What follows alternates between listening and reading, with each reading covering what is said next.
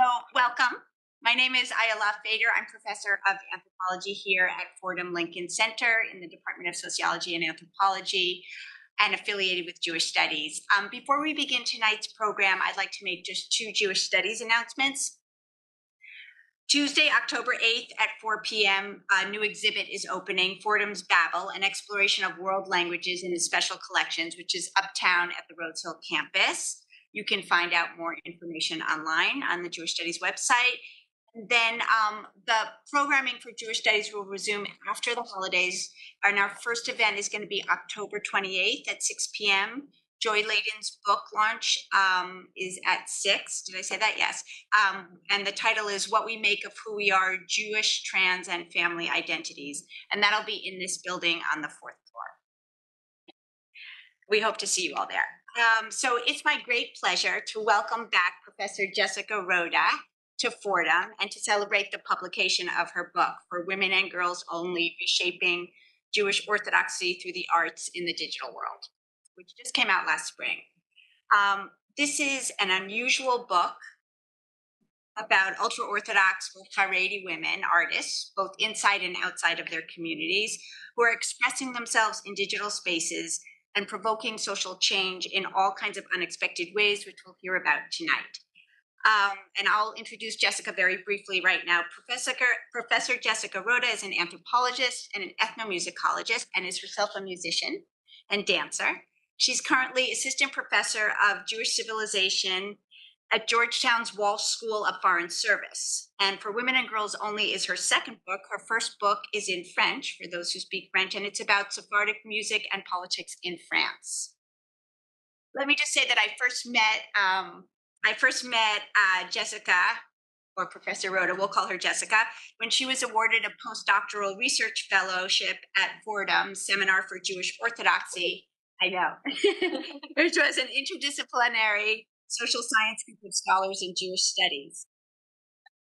To follow her work as it's developed and to get to know her as a colleague and a friend. So tonight's book launch is a little bit unusual. So I'm going to give you the order of events so you know what's going on. The first part of this evening will be a discussion about Jessica's book, and my longtime friend and colleague, Omri Elisha, who is associate professor of anthropology at Queens College and the Graduate Center at CUNY, is going to join me at talking to Jessica. Omri is also the author of an excellent book, Moral Ambition, Mobilization and Social Outreach in Evangelical Megachurches. So he brings a comparative wider lens to our discussion, that of the anthropology of religion. We're thrilled to have him. And I'm joining the conversation as well because I've written on ultra-Orthodox Jews in New York. I have two books. One is Mitzvah Girls, bringing up the next generation of Hasidic girls in Brooklyn, and Hidden Heretics, more recently Jewish Doubt in the Digital Age, which has all kinds of interesting parallels with Jessica's work. So after that portion of the conversation, Jessica will read a short selection from her book, and NYU Press is offering a 30% discount, which I hope will entice you to buy it. And then Jessica will take on the MC role and introduce our two performers for this evening to give you a sense of the exciting artistic expressions that Jessica writes so eloquently about. We're really excited to welcome artist Malky Goldman. You want to raise your hand? And Ricky Rose. You can see this won't be a boring, dry academic event. So finally, there is a light dinner after this event, or you can help yourself right now, and I hope you'll join us and continue to informally chat with everybody. So let's begin.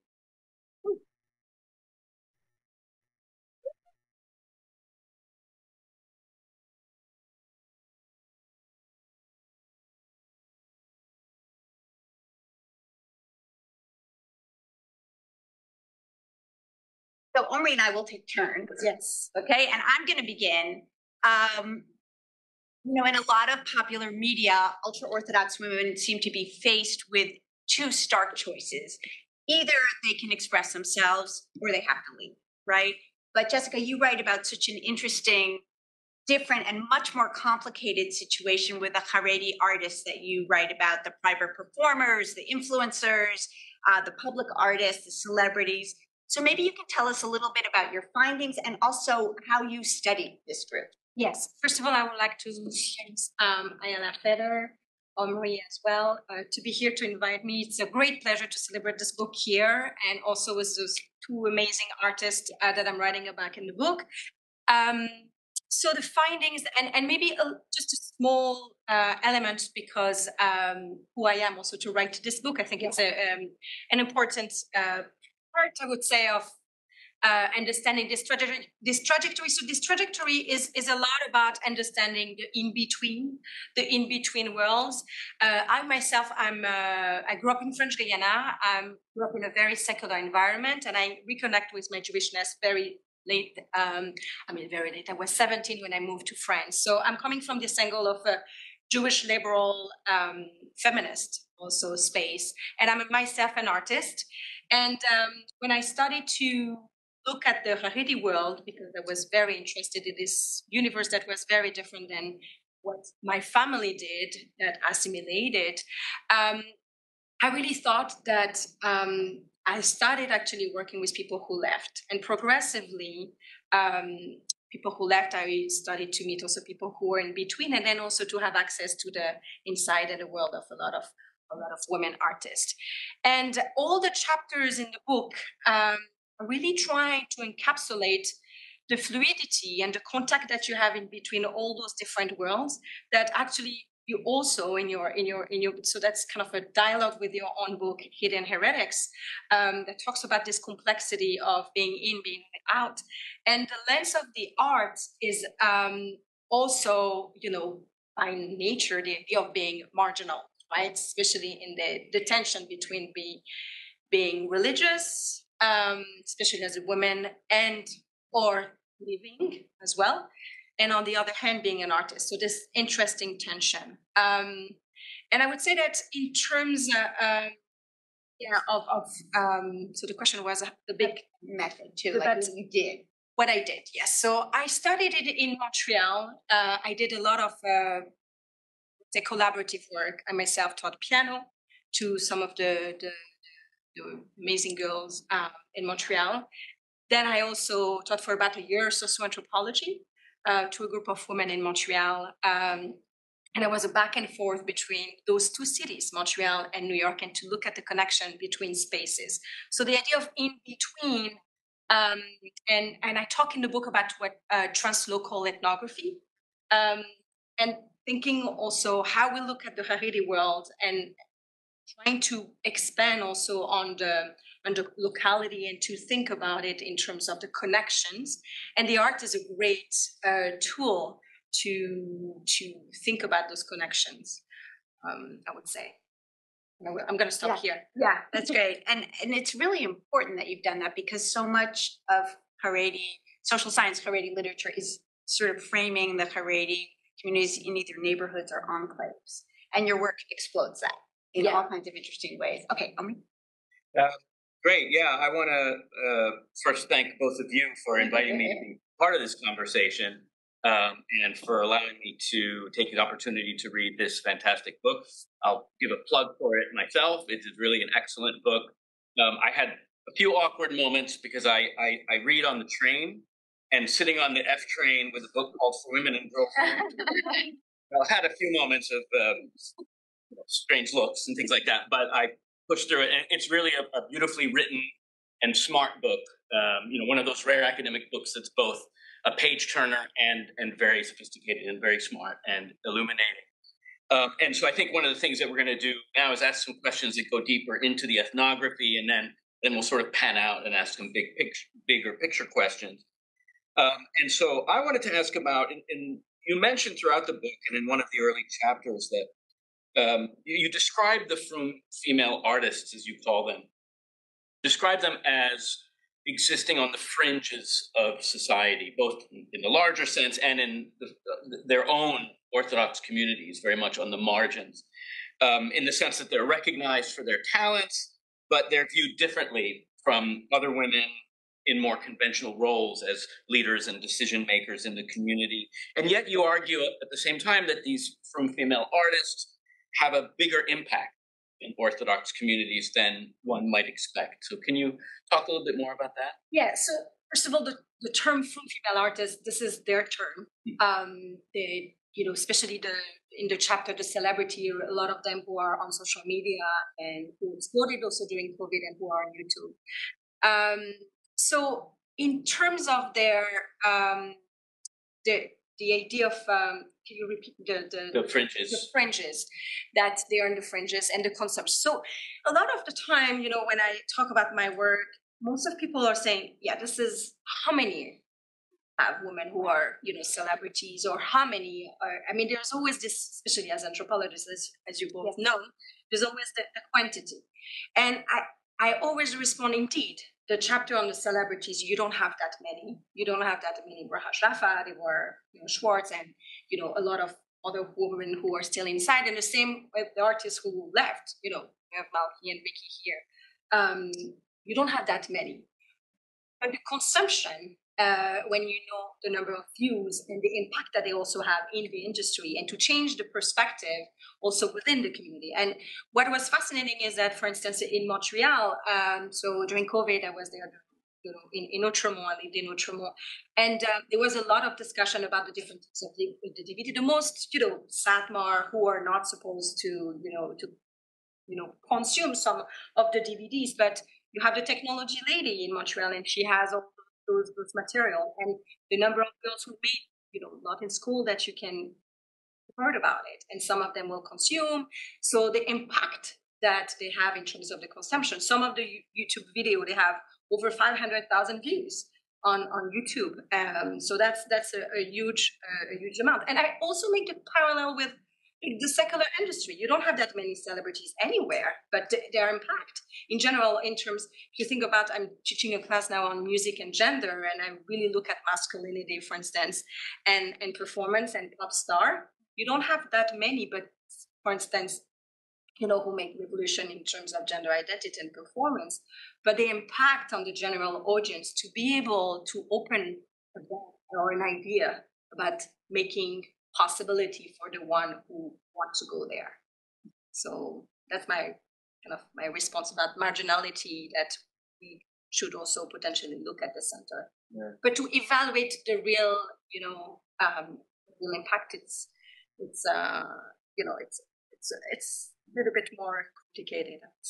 Which I think is true for a lot of us who do any kind of ethnography, where our quote unquote sample sizes are often very small, but in an age of social media and of digital expression, digital performances of all kind, the ripples that are created by these tiny samples of people can be actually quite large. And ethnography, especially digital ethnography, can actually track some of those. Like, yes. You know how many likes, you can count them, and you can see who's following whom, and the networks, and also in face-to-face kinds of ethnographies, you're asking people, and they're telling you, and the ripples are really fascinating to trace. And just to add on the digital, and to see the impact of the digital on the real life, it was fascinating during COVID. Group of women who never met, for instance, they only had online concert, and then they decided to meet and commenting on social media. So the continuity between the digital and I also had a lot of connection through the digital at first. Yeah, I think anthropologists have no choice but to fall in, right? And that's how it is now. Okay, so in the book you distinguish between the informal and the formal market, which is really fascinating. Can you tell us a little bit about that? And also about Rum women's competition with the male kosher music industry, which perhaps not all of you knew existed, but does. So So I'm going to start with the last part. It's super interesting. Which, when you talk about Orthodox Jewish music, kosher music industry, it's essentially male, right? There is this knowledge, women, and also of making fun of women's performances, right? So how the way they perform, the way they sing, and actually some comments like, "Oh, this is out of tune," or there is a lot of knocking a little bit on women's perspective and performance. So the sphere of, in the chapter that I call the celebrity, is the women who were trained. Sometimes with Bal Teshuva, with women who who were coming from the outside and who became religious, but also sometimes with professional musicians and singers, and taking lesson and then integrating it. And the idea in many cases and the interaction that I had, and even on social media as well, it was the idea of we can provide the same type of entertainment for women, and we should also provide as quality, that you can find in the male industry. And so the discussion about how much they will, the fees, for instance, the difference, and some of them arguing and fighting to say, no, I'm not going to go on this camp, if they're not going to pay me that amount of money, because they will do that for a male performer.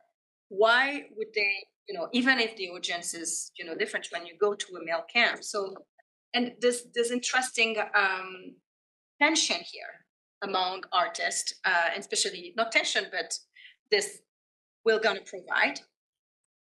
Also, this desire to be recognized by some of the male artists. So what is interesting is that who is following whom, what they're commenting, and especially some of the women, commenting on male performer. And in certain interaction, you can see that, there's a sense of proud that when a famous male artist is commenting on or just make a comment, it's something that is valuable. And then you have the private, so that's the celebrity that is on social media. And the private sphere is the more secluded one that you will never see on social media. So this is where I work with a school in Montreal, in Kirs Joel as well, with a group of a band, amazing women there that I had access to their beautiful music. And the interesting also correlation between both. And you can see that indeed they belong to specific communities, which, it's pretty clear the space according to where you belong. But you also see the overlap and the connection between both of the informal market. And the fascinating for me with the informal market is to see how it circulates. So, for instance, with the technology lady, the fact that you have a play from London that is arriving to Montreal, or one from Muncie arriving that is in English, arriving in Montreal, translated into Yiddish, and having the recording from a woman in touch, a part of the recording, and the rest is in, and this very vibrant, creativity. Yeah, I'm gonna stop here. Yeah, you are very disciplined. That reminds me of work I did a long time ago where girls were encouraged to speak more Yiddish at home by their teachers, and their brothers all made fun of their Yiddish and mocked them and said they had an English accent in Yiddish, they didn't have a real Yiddish. It's very similar. Actually, there's interesting comments when girls in Borough Park, for instance, sometimes they record. I remember there was a hotline when the song was circulating, and I brought it to some of the girls in Montreal, and they were making fun of the Yiddish accent in Borough Park. I was like, what is that? That might be a human universal. Yes. I think New Yorkers needs to come, more fieldwork in Montreal. I think that's true. And again, like that, you have created this model for doing that, the circulation. Omri, I think it's you, right? Yeah, so I want to build on this, but also ask kind of big picture questions, specifically on the theme of religion and religiosity in the arts. There's a sentence that I like from early on in the book where you say, "From female art worlds encapsulate the contradictions between the need for privacy of ultra-Orthodox women and the publicity of the arts."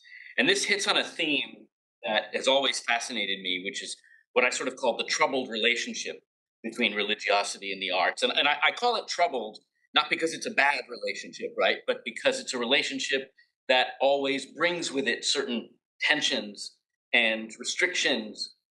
It's a relationship that's just, right? That like worship and expression and, praise and piety go together with the arts. And yet there are always limitations, restrictions that need to be accommodated, tensions that arise. I found this in my own work with Pentecostal worship dancers in New York who were constantly struggling to redefine the act of performance as something else. For them, it was calling it a ministry. And that was a way of trying to make it seem less sinful, less distracting, less indulgent. So there are all kinds of ways in which that relationship becomes a challenge, something that has to be mediated, negotiated. And so I'm just curious, how do you see your work shedding light on broader issues concerning religiosity in the arts, not only within the confines of Jewish practice, but in wider terms. Yeah, so that was the big question, and I think that in this case, this is really what I'm trying to in the first chapter when I talk about creativity. This possibility to expand, especially when coming from a liberal art point of view of looking at the arts and looking at the arts as this place where you have restriction everywhere, you have norms. When any kind of artistic movement tries to develop, there is always a kind of a norm and a system that is there. And I think that actually, if we start to look at religion also, and not question of belief, which is interesting, I almost didn't talk about the question of belief in the ethnography, but to look at a way sometimes to comfort. In this specific case, some of the women, the fact that, okay, I know that it's just for women, in a way, is comforting. Or I know I'm just going to perform for this kind of audience. There is a comfort in there, and that's the expansion of looking at creativity. That in this case, the restriction, indeed, then we can think about it as a contradiction at first, but actually, maybe it's not that a contradiction. This is something that maybe I don't develop enough in the book, and that could be I talk about it, an expansion to look at creativity in a different way, and taking off the liberal point of view and integrating religion. So that would be how. And I think there's a lot of the literature in writing about Muslim women and also in Christianity is much more than in Jewish studies. I think there not that much work that has been done on the Orthodox world in the art because of that very strong distinction, and because also maybe the Jewish world, Jewish artistic work is looking down on, maybe cantorial music is a place where maybe there's a sense of pride, and here the link between, the synagogue and the opera wasn't that broad, but there is some tension here on how the in Jewish studies more specifically, I think, we look at the art coming from this Orthodox world. Yeah, I loved that part of the book where you lay out all these different kinds of creativity, of ways of thinking about that. I think that's a real contribution. Okay, so also kind of big picture, what kinds of social changes do you see these marginalized women artists actually making in terms of religious authority? And I see your work in conversation with a lot of other feminist social scientists, religious studies, like I'm thinking in particular of Michal Rauscher, who writes about pregnant women's agency. They don't ask the rabbis. When they're pregnant, they don't ask the rabbis. They don't ask their husbands. They just do what they know that they know how to do. So how do you use what kinds of social changes? It's I think going back to this idea of not ask, don't tell, that came across for all the female artists, except one who was the only one who is not married, which is that I write about in the book.